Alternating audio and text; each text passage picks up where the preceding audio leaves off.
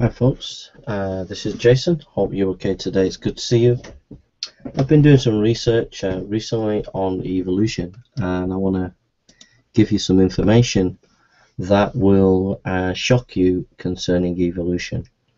This is in page 241 of James Perloff, Tornado in a Junkyard, 1999. He says, the evolutionary establishment fears creation science because evolution itself crumbles when challenged by evidence. In the 1970s and 1980s, hundreds of public debates were arranged between evolutionary scientists and creationist scientists. The latter scored resounding victories with the result that today few evolutionists will debate. Isaac Asimov, Stephen Jay Gould, and the late Carl Sagan, while highly critical of creationism, all declined to debate. The next piece of information is by Michael Denton, Evolution, A Theory in Crisis, 1985, page 67, Australian molecular biologist. It was because Darwinian theory broke man's link with God and set him adrift in a cosmos without purpose or end that its impact was so fundamental. No other intellectual revolution in modern times so profoundly affected the way men viewed themselves and their place in the universe. Norman Macbeth, Darwin, Retired, page 71, 1971, page 147. Unfortunately, in the field of evolution, most explanations are not good. As a matter of fact, they are hardly qualified explanations at all. They are suggestions, hunches, pipe dreams, hardly worthy of being called hypotheses.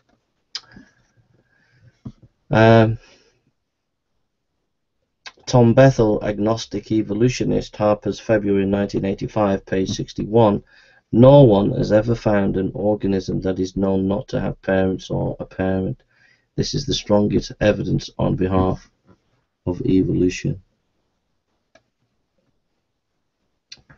Charles Darwin, 1866, quoted in H. Enoch, Evolution or Creation, page 197.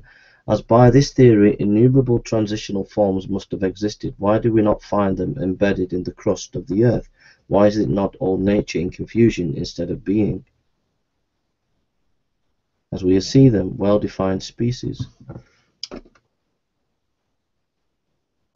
Scientists have no proof that life was not the result of an act of creation. Robert Astro, The Enchanted Loom, Mind in the Universe, 1981, page 19, leading astronomer. Evolution became, in a sense, a scientific religion. Almost all scientists have accepted it, and many are prepared to bend their observations to fit in with it. H. Lipson, a physicist, looks at evolution, Physics Bulletin, 3198, page 138. So that's just a few bits of information there, and we've got more information to come.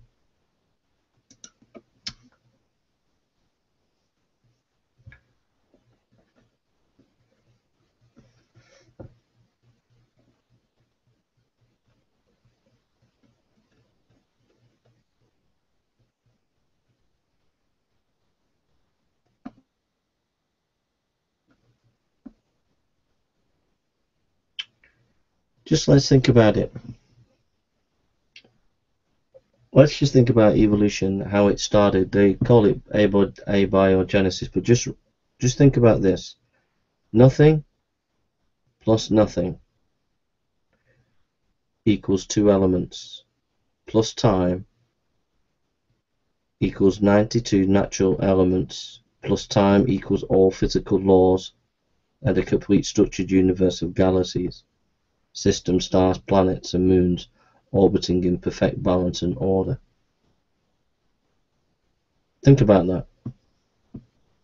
Just think about it. Nothing plus nothing equals two elements plus time equals 92 natural elements plus time, all physical laws, a completely structured universe of galaxies, systems, stars, planets, and moons, orbiting perfect balance and order. Is that rational? Is that really, really rational?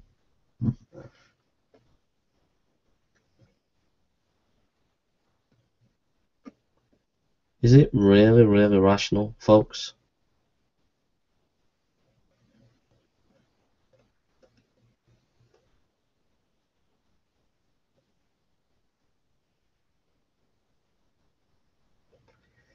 Here's a thought. Those who laid the foundation of science in the 1800s, many of them were creationists.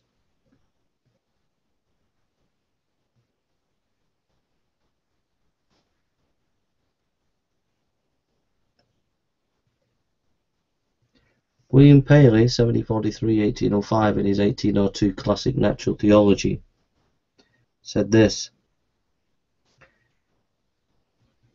the kind of carefully designed structures we see in the living world point clear designer. I honestly don't think that anyone has ever equaled that in brilliance.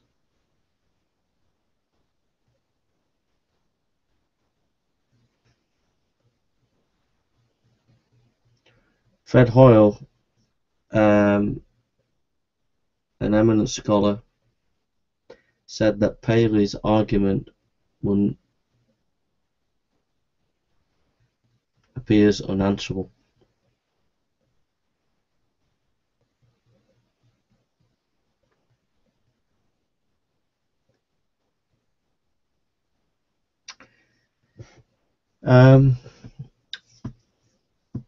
There was scientific information before Darwin that actually disproved Darwinian evolution. Carlos Linnaeus, 1707–1778, was a scientist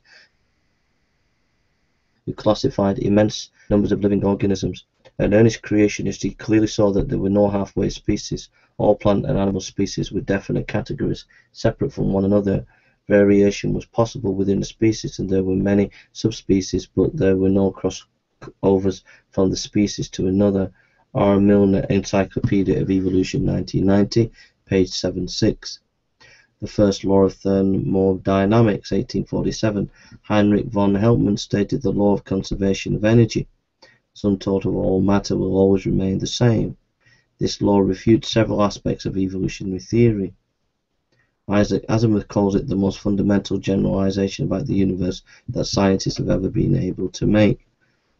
Isaac Asimov, in The Game of Energy and Thermodynamics, You Can't Even Break Even. Journal of Smithsonian Institute, June 1970, page 6. The second law of thermodynamics, 1850, R.J.E. Close stated the law of entropy. All systems will tend towards the most mathematically probable state, and eventually become totally random and disorganized. Harold Bloom, Times, Arrow and Evolution, 1968, page 201. In other words, everything runs down, wears out, and goes to pieces. R. Kinsey, Physics, To What Extent Is It Deterministic? American Scientist, 56, 1968, page 100. This law totally eliminates the basic evolutionary theory that simple evolves into complex. Einstein said that two laws were the most enduring laws he knew of. Jeremy Rifkin, Entropy, A New Worldview, 1980, page 6. God, a Love Woman, found, 1812. This is a well-authenticated discovery which has been in the British Museum for over a century. A fully modern human skeleton was found in the French Caribbean island of Guadeloupe inside an immense slab of limestone dated by modern geologists at 28 million years old. More examples could be cited. Human beings just like those living today, but sometimes larger, have been found in very deep levels of strata. Woo-hoo! You did tell us that, evolutionist. Gregor Mendel, 1822–1844, 1884, was a creationist who lived and worked near Brno, now Brno, Czechoslovakia. He was a science and math teacher. Unlike the theorist, Mendel was a true scientist. He bred garden peas and studied the results across various varieties. Beginning his work in 1856, he concluded within 8 years. In 1865, he reported his research in the Journal of Brno Society for the Study of Natural Science. The journal was distributed to 120 libraries in Europe, England, and America, yet his research was totally ignored by the scientific community until it was rediscovered in 1900. R. A. Fisher has Mendel's work being rediscovered, and Annals of Science, Volume 1, Number 2, 1936. His experiments clearly showed that one species could not transmute into another one. A genetic barrier existed that could not be bridged. Mendel's work laid the basis for modern genetics, and his discoveries effectively destroyed the basis of species evolution. Michael Pittman, Adam and Evolution, 1984, page 63-64. Louis Pasteur, 1822-1895, was another genuine scientist. In the process of studying fermentation, he performed his famous 1861 experiment in which he disproved the theory of spontaneous generation. Life cannot arise from non-living material. This experiment was very important, for up to that time a majority of scientists believed in spontaneous generation. They thought that if a pile of old clothes were left in a corner, it would breed mice. The proof was that upon later returning to the clothes, mice would frequently be found there. Pasteur concluded from his experiment that only God could create living creatures, but modern evolutionary theory continues to be based on that outdated theory disproved by Pasteur. Spontaneous generation, life arises from non-life. Why? Because it is the only basis on which evolution could occur. As Adams notes, with spontaneous generation discredited by Pasteur, biologists were left with no theory of the origin of life at all. J. Edison Adams, Plants and Introduction to Modern Biology, 1967, to page 585. Augustus Frederick Leopold Weizmann, 1834 to 1914, was a German biologist who disproved Lambert's notion of inheritance acquired characteristics. He is primarily remembered as a scientist.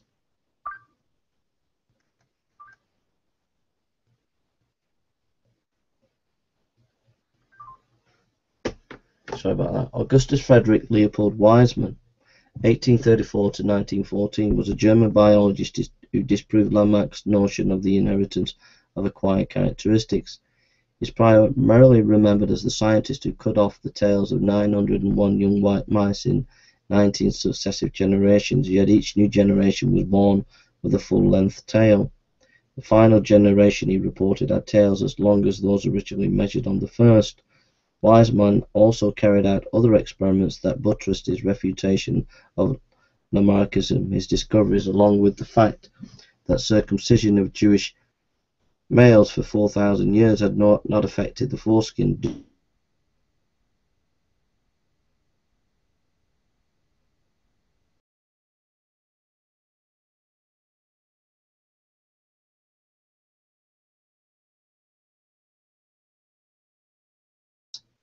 kept stretching the necks, so their necks.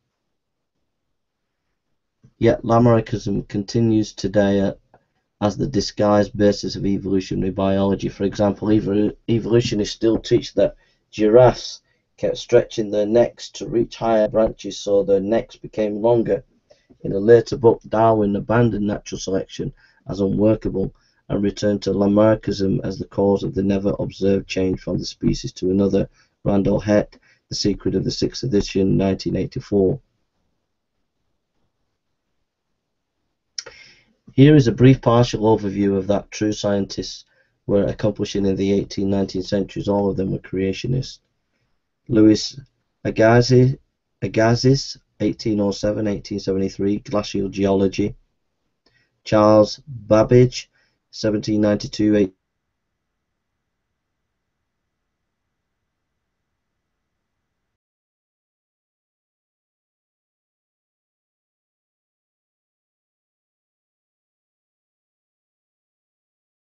Brewster, 1781-1868, Optical Mineralogy.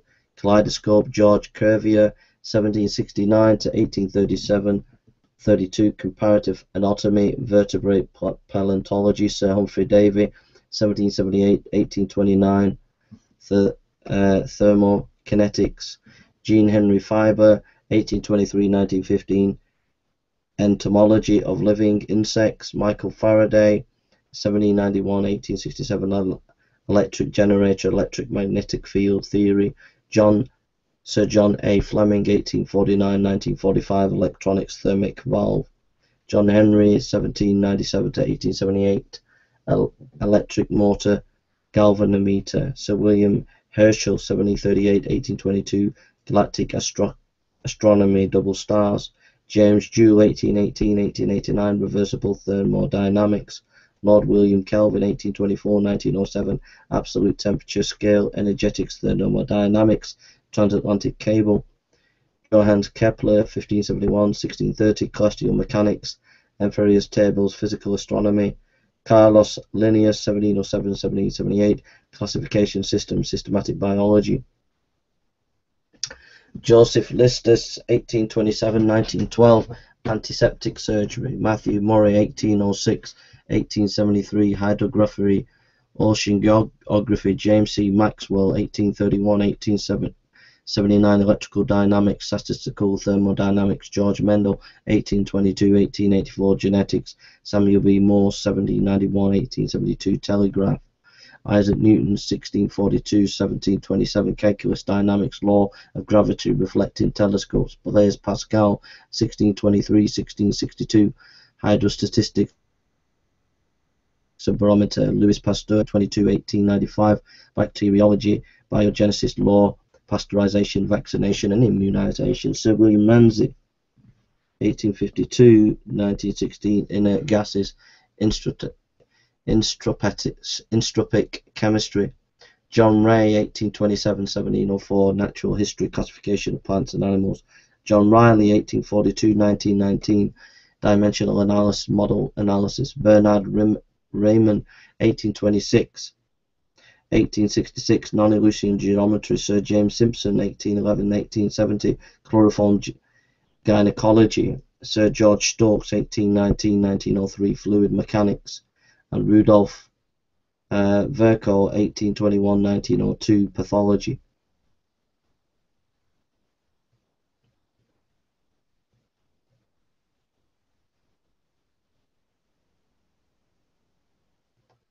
So what we've seen here is massive, absolute massive creationist scientists doing amazing scientific work. A number of those scientists completely giving us information that completely debunks evolution, and yet the evolutionists continue to go on their merry way, ignoring all these formidable scientists. So now let's go to these evolutionists, and you'll find many of these evolutionists were actually not the kind of scientists that I've just mentioned. They didn't have the same caliber, they didn't have the same ability, who then developed evolution. So let's just look at this. Emanuel Swedenborg in 1688 and 1772 was a do-nothing expert. In his 1734 book Principia, he theorized that a rapidly rotating nebula formed itself into a solar system of sun and planets. He claimed he obtained the idea from spirits during his seance. It is significant that the nebula hypothesis theory originated from such a source. Comet de Buffon, 1707-1788, was a dissolute philosopher who, unable to improve the work of Linnaeus, spent his time criticizing him. He theorized that species originated from one another and that a chunk was torn out of the sun, which became our planet. As with other philosophers, he presented no evidence in support of his theories. Jean-Baptiste Lamarck, 1744-1829, made a name for himself by theorizing. He accomplished little else of significance. He laid the foundation of modern evolutionary theory with his concept of inheritance of acquired characteristics, which was later given the name of Lamarckism. In 1809, he published a book, Philosophie Zoologique, in which he declared that the giraffe got its long neck by stretching it up to reach the higher branches, and birds that lived in water grew web feet. According to that, if you pull hard on your feet, you will gradually increase their length, and if you decide in your mind to do so, you can grow hair and on your bald head, and your offspring will never be bald. This is science. Lamarck's other erroneous contribution to evolutionary was the theory of uniformitarianism. This is the conjecture that all earlier ages on the earth were exactly as they are today, calm and peaceful, with no worldwide flood or other great catastrophes. Robert Chambers, 1802 to 1883, was a spiritualist who regularly communicated with the spirits. As a result of his contacts, he wrote the first popular evolution book in all of Britain, called Vestiges of Creation, 1844. It was printed 15 years before Darwin's book, Origin of Species. Charles Lyell, 1797 to 1875. Like Charles Darwin, Lyell inherited great wealth and was able to spend his time theorizing. Lyell published his Principia of Geology in 1830 to 1833, and it became the basis for the modern theory of sedimentary strata, even though 20th century discoveries in radio dating and radiocarbon dating missing strata and overthrust older strata on top of more recent strata have nullified the theory. In order to prove this theory, Lyell was quite willing to misstate the facts. He learned that Niagara Falls had eroded a 7-mile 11-kilometer channel from Queenston to Ontario, and that it was eroding at about 3 feet a year. So Lyell conveniently changed that to 1 foot 3 a year, in which meant that the fall had been flowing for 35,000 years. But Lyell had not told the truth. 3 foot erosion a year at its present rate of flow would only take us back 700 to 9,000 years, and it would be expected that just after the flood, the flow would for a time have greatly increased the erosion rate. Lyell was a close friend of Darwin and urged him to write his book, Origin of Species.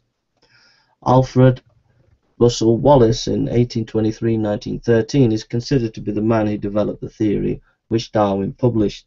Wallace was deeply involved in Spiritism at the time he formulated the theory. In this Turnip paper, which Darwin, with the help of 2 friends, Charles Lyell and Joseph Hooker, pirated and published under his own name, Darwin, a wealthy man, thus obtained the royalties which belonged to Wallace, a poverty-ridden theorist.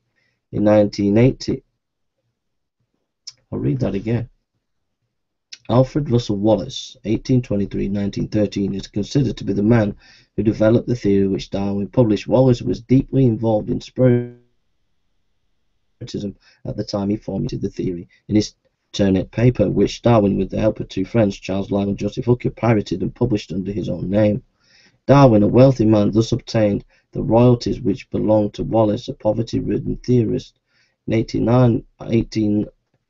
1980, Arnold C. Brackman, in his book A Delicate Arrangement, established that Darwin plagiarized Wallace material. It was arranged that a paper by Darwin would be read to the Royal Society in London, while Wallace was held back until later. Priorities for the ideas thus having been taken care of, Darwin set to work to prepare his book. In 1875, Wallace came out openly for Spiritism and Marxism, another stepchild of Darwinianism. This was Wallace's theory: species have changed in the past, by which one species descended from another in a manner that we cannot prove today. That is exactly what modern evolution teaches, yet it has no more evidence supporting the theory than Wallace had in 1858 when he devised the theory while in fever. February 1858, while in a delirious fever on the island of Ternate in the Moluccas, Wallace conceived the idea of survival of the fittest as being the method by which species change, but the concept proves nothing. The fittest, which one is that? Is it the one that survived longest? Which one survived longest? The fittest. This is a reasoning in a circle. The phrase says nothing about the evolutionary process, much less proving it. In the first edition of his book, Darwin regarded natural selection and survival of the fittest as different concepts. By the 6th edition of his Origin of the Species, he thought they meant the same thing, but that survival of the fittest was the more accurate. In still later book, Descent of Man, 1871, Darwin ultimately abandoned natural selection as a hopeless mechanism and returned to Lamarckism. Even Darwin recognized the theory was falling to pieces. The supporting evidence just was not there. Charles Darwin, 1809 to 1882, was born into wealth and able to have a life of ease. He took 2 years of medical school at Edinburgh University and then dropped out. It was the only scientific training he ever received. Because he spent the time in bars and with friends, he barely passed his courses. Darwin had no particular purpose in life, and his father planned to get him into a nicely paid job as an Anglican minister. Darwin did not object. but an influential relative got him a position as an unpaid naturalist on a ship planning to sail around the world, the Beagle. The voyage lasted from December 1831 to October 1836. It is of interest that, after engaging in Spiritism, certain men in history have been seized with a deep hatred of God and have then been guided to devise evil teachings that have destroyed large numbers of people, while others have engaged in warfare which have annihilated millions. In connection with this, we think of such non-spiritists as Sigmund Freud and Adolf Hitler. It is not commonly known that Charles Darwin, while a naturalist aboard the Beagle, was initiated into witchcraft in South America by nationals. During horseback travels into the interior, he took part in their ceremonies, and as a result, something happened to him. Upon his return to England, although his health was strangely weakened, he spent the rest of his life working on theories to destroy faith in the Creator. After leaving South America, Darwin was on the Galapagos Island for a few days. While there, he saw some finches which had blown in from South America and adapted to their environment, producing several subspecies. He was certain that this showed cross-species evolution, changing to new species, but they were still finches. This theory about the finches was the primary evidence of evolution he brought back with him to England. Darwin, never a scientist and knowing nothing about the particularities of genetics, then married his first cousin, which resulted in all 7 of his children having physical or mental disorders. One girl died after birth, another at 10. His oldest daughter had prolonged breakdown at 15. There of his children became semi-invalids, and his last son was born mentally retarded and died 19 months after his birth. His book Origin of Species was first published in November 1859. The full title of On the Origin of the Species by Means of Natural Selection, or the Preservation of the Favored Races in the Struggle for Life, reveals the viciousness of the underlying concept. This concept led directly to 2 of the worst wars in the history of mankind. In his book, Darwin reasoned from the theory to the facts and provided little evidence for what he had to say. Modern evolutionists are ashamed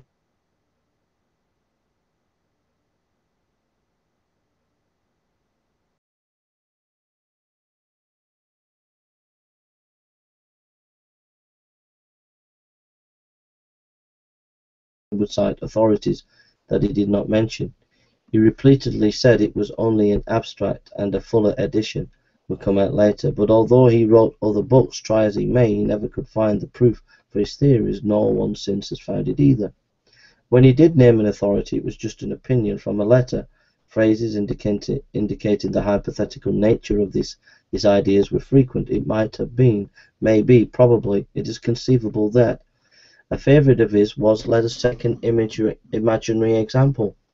Darwin would suggest a possibility and later refer back to it as a fact, as we have already demonstrated previously, etc. Elsewhere, he would suggest a possible series of events, and then conclude by assuming that proved the point. He relied heavily on stories instead of facts. Confusing examples would be given, and he would use spacious and devious arguments and spent much time suggesting possible explanations.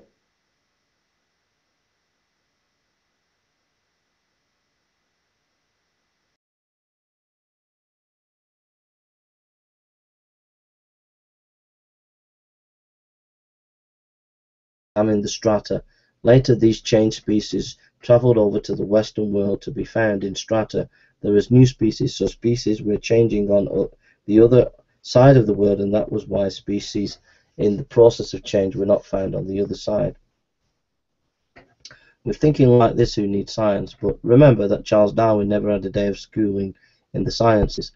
Here is Darwin's explanation of how one species changed into another. It is a variation of Lamarck's theory of inheritance of acquired characteristics. Nicholas Hutton, Third Evidence of Evolution, 1962, page 138, calling it pangenesis. Darwin said that an organ affected by the environment would respond by giving off particles that he called gemmules. These particles supposedly helped determine hereditary characteristics. The environment would affect an organ, gemmules would drop out of the organ, and the gemmules would travel to the reproductive organs where they would affect the cells. W. Stanfield, Science of Evolution, 1977, page 38. As mentioned earlier, scientists today are ashamed of Darwin's ideas. In his book, Darwin taught that man came from an ape and that the stronger races would, within a century or two, destroy the weaker ones. Modern evolutionists claim that man and ape descend from a common ancestor. After taking part in the witchcraft ceremonies, not only was his mind affected, but his body also.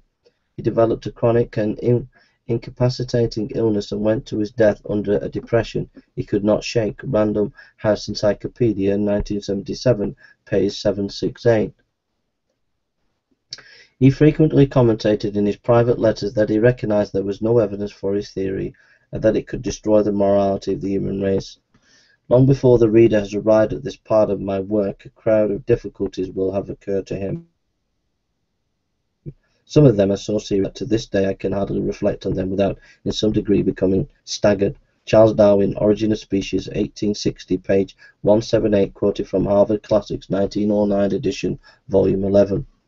Often a cold shudder has run through me, and I have asked myself whether I may have not devoted myself to fantasy. Charles Darwin, Life and Letters, 1887, volume 2, page 229.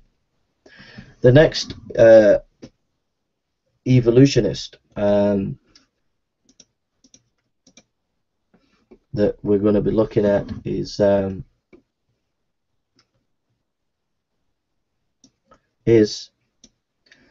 Thomas Huxley. 1825 1895 was the man Darwin called my bulldog. Darwin was so frail in health that he did not make public appearances, but he remained secluded in the mansion he inherited after being personally converted by Darwin on a visit to Darwin's home. Huxley championed the evolutionary cause with everything he had. In the later part of the 19th century, while Haeckel laboured earnestly on the European continent, Huxley was Darwin's primary advocate in England. The X Club was a secret society in London which worked to further evolutionary thought and suppress scientific opposition to it. It was powerful, for all scientific papers considered by the Royal Society had to be first approved by this small group of 9 members. Chaired by Huxley, its members made contacts and powerful, effective British scientific associations. Michael Pittman, Adam and Evolution, 1984, page 64. Woo! You don't learn this in science class. But what do they do? Asked a curious journalist. They run British science, the professor replied, and on the whole they don't do it badly. R. Milner, Encyclopedia of Evolution, 1990, page 467. That's amazing. In the 20th century, US government agencies working closely with the National Science Federation and kindred organizations have channeled funds for research to universities willing to try and find evidence for evolution. Down to the present day, theorists are still trying to control the scientists. The Oxford debate was held in June 1860 at Oxford University. Only 7 months after the publication of Darwin's Origin of the Species, a special meeting of the British Association for the Advancement of Science. It marked a major turning point in England, just as the 1925 Scopes trial would be the turning point in North America. Scientific facts had little to do with either event, both were just battles between personalities. In both instances, evolutionists won through ridicule. They dared not rely on scientific facts to support their case, because they had none. Samuel Wilberforce, Anglican Bishop of Oxford University, was scheduled to speak that evening in defense of creationism. Huxley had lectured on behalf of evolution in many English cities and was not planning to attend that night, but Chambers, the spiritualist advisor to Huxley, was impressed to find and tell him he must attend. Wilberforce delivered a vigorous attack on evolution for half an hour before a packed audience of 700 people. His presentation was outstanding and the audience was apparently with him. But when Wilberforce turned and rhetorically asked Huxley a humorous question, whether it was through his grandfather or his grandmother that Huxley claimed descent from an ape, Huxley was extremely sharp-witted, and at the bishop's question he clasped the knee of the person sitting next to him and said, "He is delivered into my hands." Huxley arose, worked the audience up to a climax, and then declared that he would feel no shame in having an ape as an ancestor, but would be ashamed of a brilliant man who plunged into scientific questions of which he knew nothing. John W. Clutt, Science and Religion in Studies in Creation, 1985, page 4546. At this, the entire room went wild, some yelling one thing and others another. On a pretext so thin, the evolutionist in England became a power which scientists feared to oppose.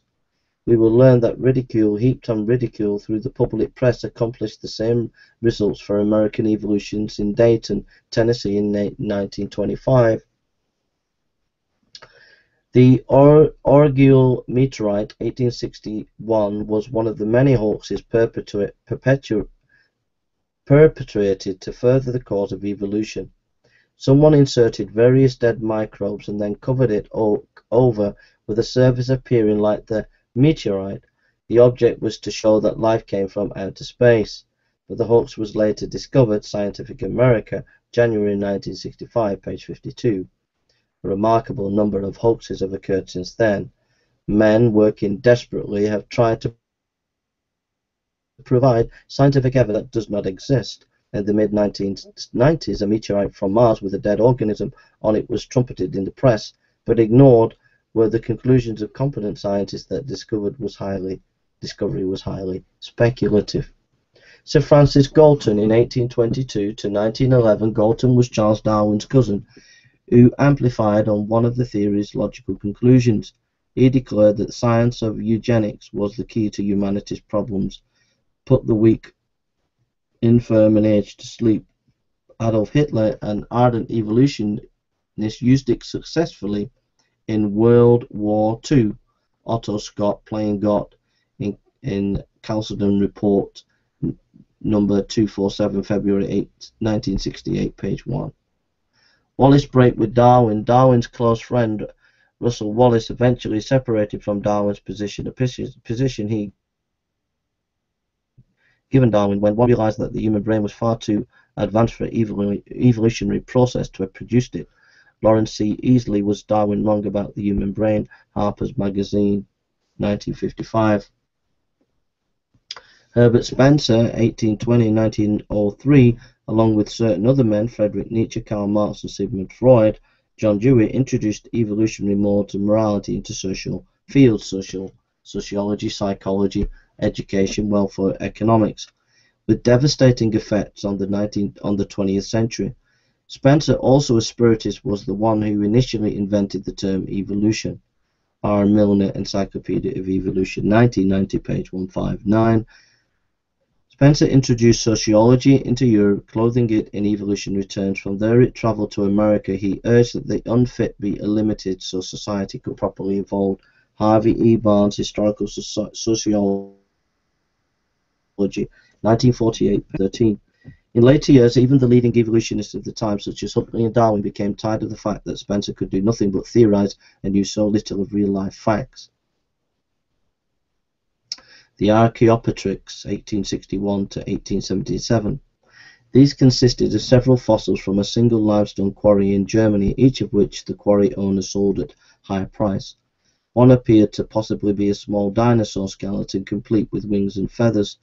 European museums paid high prices for them, as well as we will learn below. In 1985, the Archaeopteryx was shown to be a fake. Ernest Haeckel, in 1834 to 1990, a teacher at the University of Jena in Germany, was the most zealous advocate of Darwinism on the continent in the 19th century. He drew a number of fraudulent charts, first published in 1868, which purported to show that embryos were almost identical to those of other animals. Reputable scientists repudiated them within a few years, for embryologists recognized the deceit. See Chapter 16, Vestiges and Recapitulation, on our website for the charts. Darwin and Haeckel had a strong influence on the rise of world communism. Daniel Geisman, Scientific Origins of National Socialism, Social Darwinism in Ernest Haeckel and the German Monist League, 1971. March Horde Series, 1870. Othniel C. March claimed to have found 30 different kinds of horse fossils in Wyoming and Nebraska. He reconstructed and arranged them in a small to large evolutionary series, which was never in a straight line. Encyclopedia Britannica, 1976, volume 7, page 13. Although displayed in museums for a time, the great majority of scientists later repudiated this whole series. Charles Depper, Transformations of the Animal World, page 105. J. Edgar Kut, Implications of Evolution, 1960, page 149. Friedrich Nietzsche, 1844-1900. Nietzsche was a remarkable example of a man who fully adopted Darwinian principles. He wrote books declaring that the way to evolve was to have wars and kill the weaker races in order to produce a super race. T. Walter Wollbank, Alston, M. Taylor, Civilization, Past and Present, Volume 2, 1949, page 274. Darwin, in Origin of Species, also said that this needed to happen. The writings of both men were read by German militarists and led to World War I. Hitler valued both Darwin's and Nietzsche's books. When Hitler killed 6 million Jews, he was only doing what Darwin taught. It is of interest that a year before he defended John Scopes' right to teach Darwinianism at the Dayton monkey trial, Clarence Darrow declared in court that the murderous thinking of two young men was by their having learned Nietzsche's vicious Darwinism in the public schools. W. Brigham classified speeches. Asa Gray was the first leading theistic evolutionary advocate in America at the time when Darwin was writing in his books. Gray, a Presbyterian, worked closely with Charles W. Eliot, president of Harvard, in promoting evolution as Christian teaching, yet teaching long ages and the book of Genesis as fable. The Challenger was a British ship dispatched to find evidence on the ocean bottom of evolutionary change. During its 1872 to 1876 voyage, it carried on seafloor dredging but found no fossils developing on the bottom of the ocean. By this time it was obvious to evolutionists that no fossils were developing on either land or sea, yet they kept quiet about the matter. Over the years, theories, hoaxes, false claims, and ridiculous favouring evolution were spread abroad, but facts refuting it when found were kept hidden. Karl Marx, 1818-1883, is closely linked with Darwinianism. That which Darwin did to biology, Marx, with the help of others, did to society. All the worst political philosophies of the 20th century emerged from the dark cave of Darwinianism. Marx was thrilled when he read Origins of Species, and he immediately wrote Darwin and asked to dedicate his own major work, Dis Capital, to him. Darwin, in his reply, thanked him but said it would be best not to do so. In 1866, Karl Marx wrote to Friedrich Engels that Origin of the Species contained the basis in natural history for the political and economic system for an atheist world. Engels, the co-founder of world communism with Marx and Lenin, wrote to Karl Marx in 1856, Darwin, who I am just now reading, is splendid. See Zirkel, Evolution, Marxian Biology and the Social Scene, 1959. Page 85. In 1861, Marx to Engels, Darwin's book is very important and serves me as a basis in natural selection for the class struggle in history. At Marx's funeral, Engels said that as Darwin had discovered the law of organic evolution in natural history, so Marx had discovered the law of evolution in human history. Otto Ruth, Karl Marx, 1948, page 366. As Darwin emphasized competitive survival as the key to advancement, so communism focused on the value of labor rather than the laborer. Like Darwin, Karl Marx thought he had discovered the law of development. He saw history in stages as the Darwinians saw geological strata and successive forms of life. William Grant Sumner, 1840-1910, applied evolutionary principles to political economics at Yale University. He taught many of America's future businesses and industrial leaders that strong business succeed and the weak perish.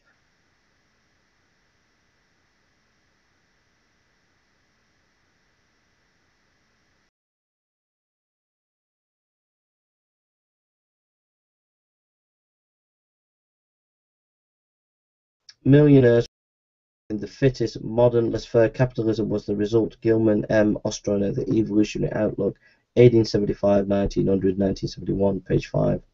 William James, 1842-1910, was another evolutionist who influenced American thinking. His view of psychology placed the study of human behavior on an animalistic evolutionary basis. Tidal hypothesis theory. George Darwin, son of Charles Darwin, wanted to come up with something original, so he invented the theory that 4 million years ago the moon was pressed nearly against the earth, which revolved every 5 hours. Then one day a heavy tide occurred in the ocean which lifted it out of its present location. Later proponents of George's theory decided that the Pacific Basin is the whole moon left behind when those large ocean waves pushed it out into space. Bumpus Sparrows, 1898. Herman Bumpus was a zoologist in Brown University during the winter of 1898. By accident, he carried out one of the only field experiments in natural selection.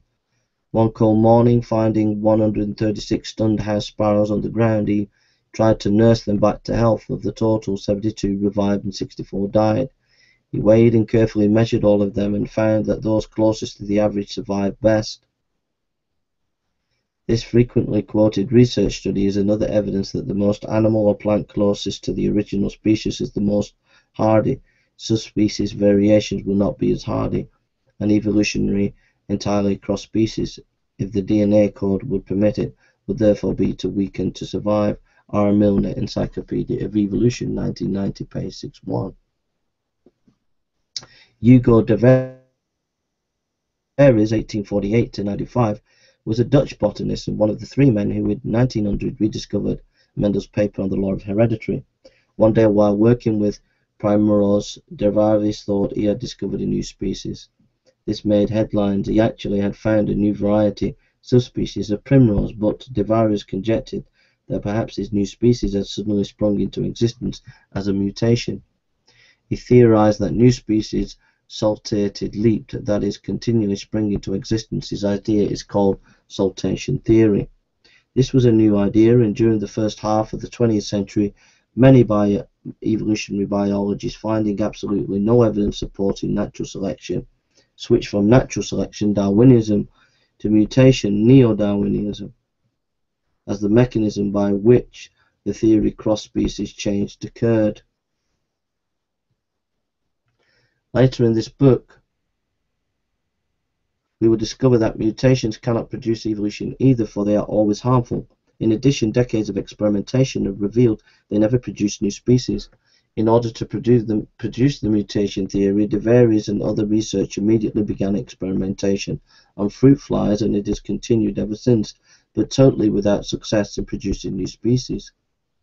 Ironically, de Vries' saltation theory was based on an observational error. In 1914, Edward Jeffreys discovered that de Vries' primrose was just a new variety, not a new species. Decades later, it was discovered that most plant varieties were produced by variations in gene factors, rarely by mutations. Those caused by gene variations may be strong, although not as strong as the average original. But those varieties produced by mutations are always weak and have a poor survival rate. See Chapter 10, Mutations, for much more on the mutations problem. Walter S. Sutton and T.V. Boveri independently discovered chromosomes and the linkage of genetic characters. This was only 2 years after Mendel's research was rediscovered. Scientists were continually learning new facts about the fixity of species. Thomas Hunt Morgan, 1886 to 1945, was an American biologist who developed the theory of the gene. He found that the genetic determinants were present in definite linear order in the chromosomes and could be somewhat mapped. He was the first to work intensively with the fruit fly. Dosivala, Michael Pittman, and Adam Evolution in 1984, page 70. But research within the fruit flies and other creatures has proved a total failure in showing mutation to be a mechanism for cross-species change. Richard B. Goldschmidt, Evolution as Viewed by One Geneticist, American Scientist, January 1952, page 94. H. J. Muller, 1990-1967, upon learning of the 1927 discovery that X-rays, gamma rays, and various chemicals could induce an extremely rapid increase of mutations in the chromosomes of test animals and plants, Muller pioneered in using X-rays to greatly increase the mutation rate in fruit flies. But all he and other researchers found was that mutation were always harmful. H. G. Muller, Time, November 11, 1946, page 38. E. G. Gardner, Principles of Genetics, 1964, page 192. Theodosius Dobianski, Genetics and the Origin of Species, page 1951, page 73. Sigmund Freud, 1856 to 1936, was deeply indebted to the evolutionary training he received in Germany as a man. He fully accepted it, as well as Haeckel's recapitulation theory. Freud began his introductory lectures on psychoanalysis, 1916, within Haeckel's premise: each individual somehow recapitulates in an abbreviated form the entire development of the human race. R. Milner, Encyclopedia of Evolution, 1990, page 177.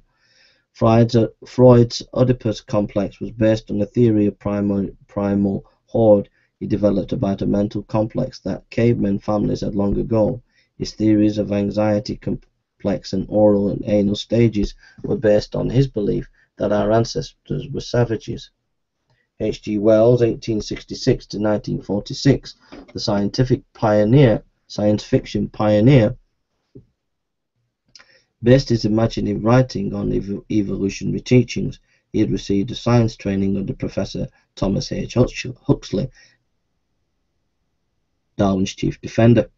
Sir Arthur Conan Doyle, 1856 to 1930, like a variety of other evolutionary leaders before and after, was an avid spiritist. Many of his mystery stories were based on evolutionary themes.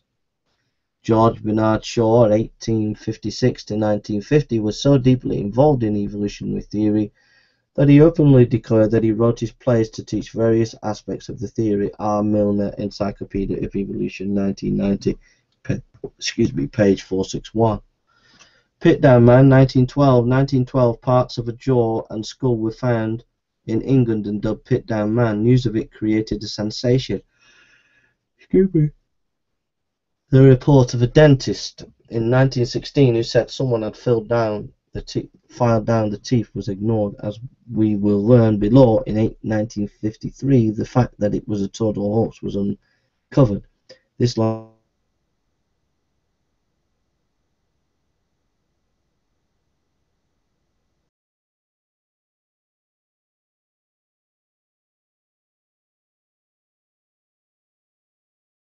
basically taught that there is no moral code, our ancestors were savage, and civilization only progressed by violence against others. It therefore led to extreme nationalism, racism, and warfare through nations, Nazism and fascism. Evolution was declared to involve natural selection, and in the struggle to survive, the fittest will win out at the expense of their rivals. Friedrich von Bernhard, a German military officer, wrote a book in 1909 extolling evolution and appealing to Germany to start another war. Heinrich von Treitschke, a Prussian militarist, loudly called for war by Germany in order to fulfill its evolutionary destiny. Heinrich von Treitschke, Politics, Volume 1, page 6667. Their teachings were fully adopted by the German government, and it only waited for a pretext to start the war. R. Milner, Encyclopedia of Evolution, 1990, page 59.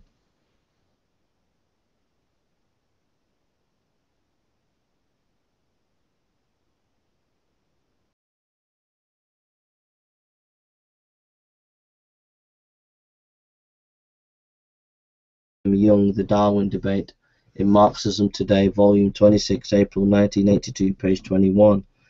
Communist teaching declared that evolutionary change, which taught class struggle, came by a revolution and violent uprisings.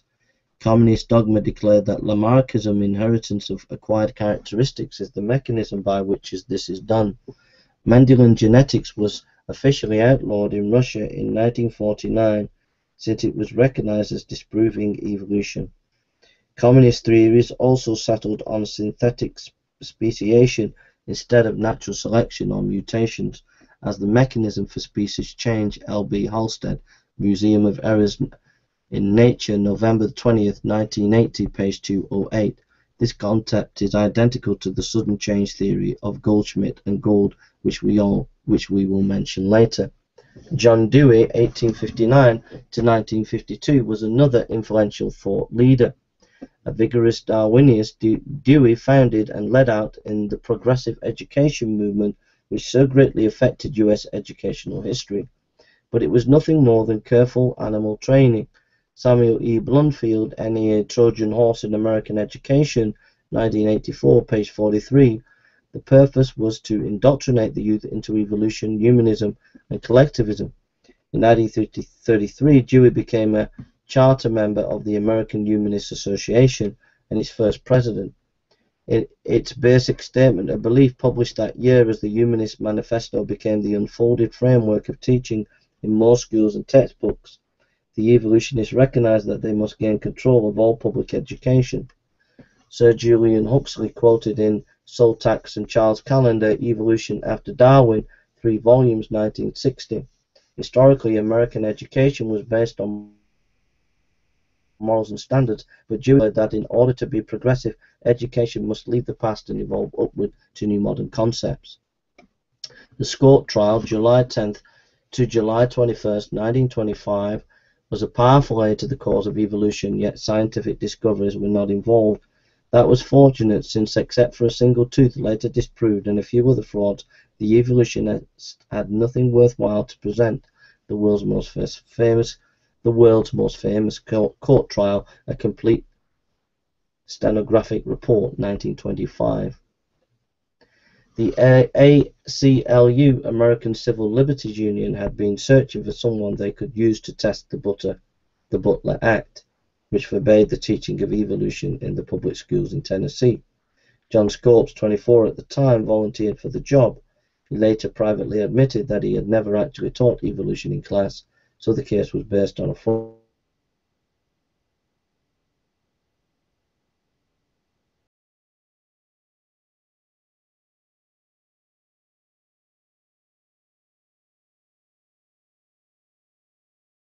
never dare oppose evolutionists. The entire trial, while reportedly as the Tennessee monkey trial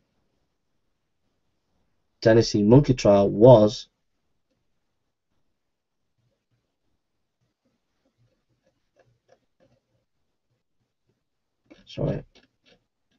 the Scopes trial. Evolutionists turned the Dayton trial into a ridiculous circus in order to frighten later state governments into banning creationism in their school curricula.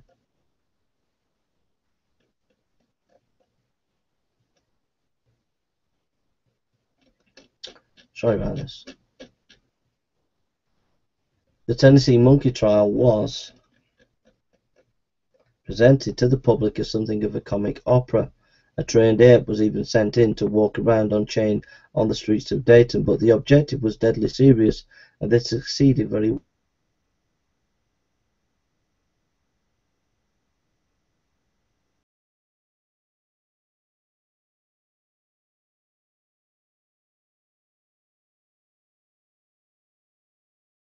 Ridicule, sides, issues, misinformation, and false statements were used to win the battle. Nebraska Man debunked, 1922-1928. In 1922, a single molar tooth was found and named Hesperopithecus, or Nebraska Man. An artist was told to make an 8-man picture based on the tooth, which went around the world. Nebraska Man was a key evidence at the Scott trial in July 1925. The evolutionists had little else to offer. Grafton Smith, one of those involved in the publicizing Nebraska Man, was knighted for his efforts. In return to the site, in 1928, they found the rest of the skeleton and discovered the tooth belonged to an extinct pig. R. Milner, Encyclopedia of Evolution, 1990, page 322. In 1972, living specimens of the same pig were found in Paraguay. George Macready Price, 1870 to 1763, had a master's degree but not in science, yet he was the staunchest opponent of evolution in the first half of the 20th century. He produced 38 books and numerous articles to various journals. Price was the first person to carefully research into the cumulative findings of geologists, and it discovered that they had no evidence to support their claims about strata and fossils. Since his time, the situation has not changed. R. Milner, Encyclopedia of Evolution, 1990, page 194. Along with mutations, the study of fossils and strata ranks as the leading potential evidence supporting evolutionary claims, but no transitional species have been found. Ancient species, aside from the extinct ones, were like those today, except larger, and strata are generally missing and at times switched with the younger strata below older because there is no fossil strata evidence supporting evolution. The museum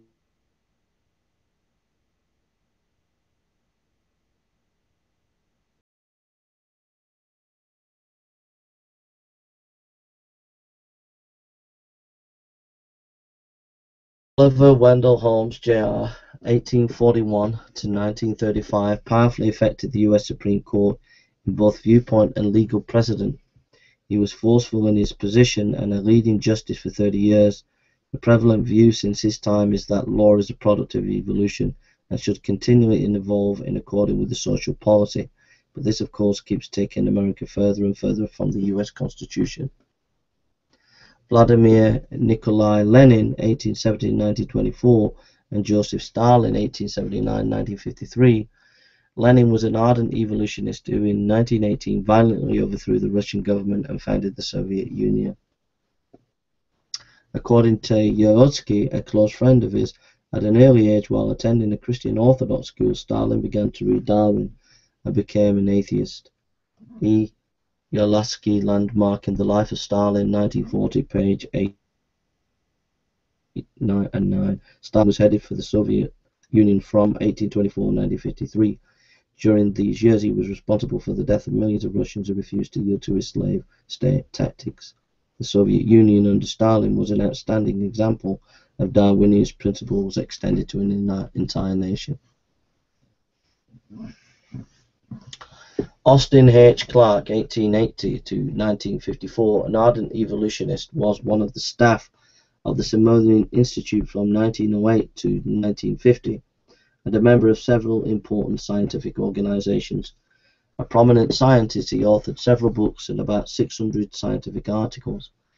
But after years of honestly trying to deal with the fact that there is no evidence for cross-species change, in 1830 he wrote an astounding book, The New Evolution, Zoogenesis. In it he cited facts after facts disproving the possibility that major types of plants and animals could have evolved from one another. The book was breathtaking and could not be answered by any evolutionist. His alternative proposal, zoogenesis, was the very major type of plant and animal must have evolved not from one another but directly from dirt and water. A. Clarke, The New Evolution, Zoogenesis, page 30, 1930, page 211. The evolutionary world was stunned into silence, for he was an expert. He knew all the reasons why transspecies evolution was impossible. Well, we'll leave it there. All this information, we've got up to page 44. All this information can be found in the Evolution Cruncher by Vance Farrell. And it's 965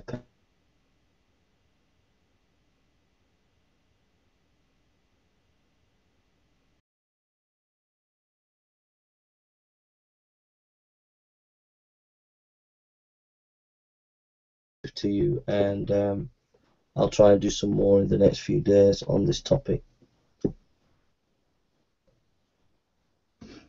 So I hope it's informative to you. All the information, I say again, was from the Evolution Crunch of Vance Farrell. They give you permission to use the material and to spread the information, and I hope that you found all the information a help.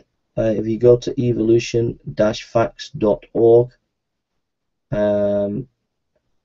evolution-facts.org, Evolution Cruncher by Vance Farrell, BA, MA, published by Evolution Facts, Incorporated, Box 300, Altamont, TN 37301, USA.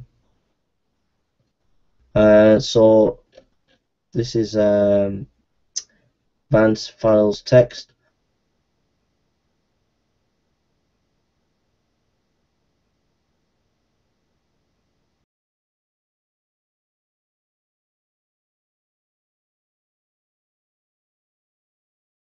Take care now and God bless.